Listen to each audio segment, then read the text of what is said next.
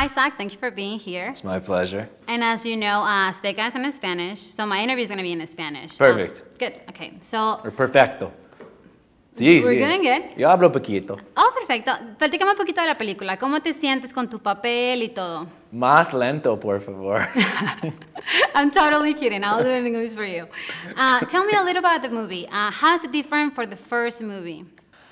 Well, the first one, so it's the same concept, this concept of the Purge night where one night a year all crime is legal. And the first one took place in a home. It was kind of an home invasion movie, and it felt very claustrophobic. This one goes out on the streets where there's no safety anywhere, and you're just trying to survive the night, and you don't know what's around every corner, you don't know where to go. It's kind of just like a war zone out there, so it's much more opened up and much more chaotic than the first one.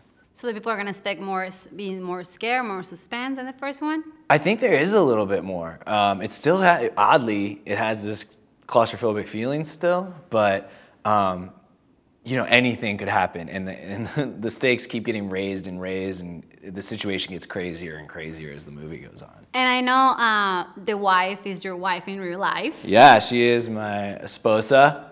You see, I love this. We should probably change in a minute to Spanish. Tell me, because we know the outcome. I mean, people don't know the outcome of what happens with you and your wife. How did you feel about it, and you think it was right? Do I think it was right? I mean, what do you think about your outcome as well? Because people have like a feeling for your wife during the whole movie that is not, as we know, they're gonna like her as much as we think. Yeah, at the beginning of the movie, we're separating, and I think it's kind of a cool situation for this movie because the way we wanted to play it wasn't that we don't love each other anymore or anything like that. It just wasn't working, but thrown into this crazy theme where it is life and death, and you have to think about what really matters to you. I think we both come to realize that we can get through all the crap that's going on in real life if we can get through this, and we want to stay together. Ultimately, if we get to or not, I don't know. We'll see.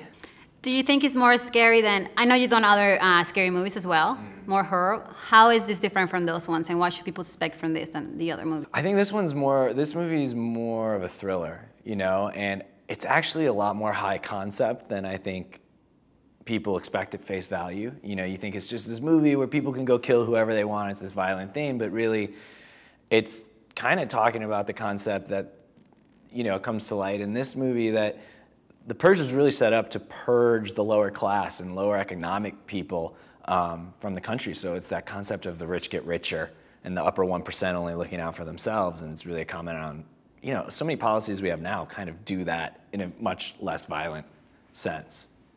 And in the movie, we see a lot of action, running around and hiding and all that.